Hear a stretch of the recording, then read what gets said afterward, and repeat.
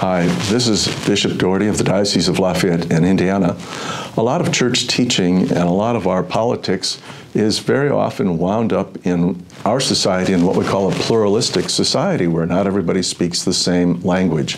So when we say we're pluralistic, that is a plural society, people have different starting places as to what they think is important, what their relationship to the government is, whether religion should play a part or not. And a lot of people come from different countries and live here and bring their own traditions, their own understanding of government. So we have plural understandings of who we think we are as Americans and as American Catholics. So let me just point out some of the places that make us plural. Perhaps the largest area is where people believe in autonomy over community. There are people who believe that they are a law unto themselves. And we hear that phrase, I want to follow my own truth. There are 330 other people living in this country, 330 million other people living here, but people want to believe in their own truth. Well, I hope they all drive on the right side of the road. So autonomy and community are in tension. Another pluralistic tension is what people believe are their rights.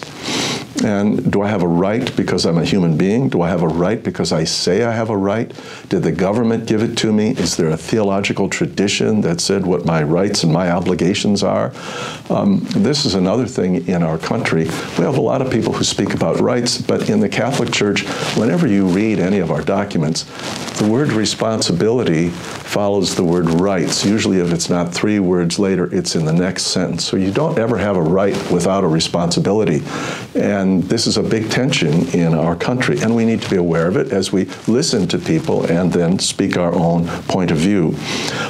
Also, we have different understandings of our country as a democracy or as a republic. A representative government as a republic is a different bear than a democracy. So very often people are, without understanding this, figure if I can just get a crowd of people to get out on the street and shout somebody else down, then I win.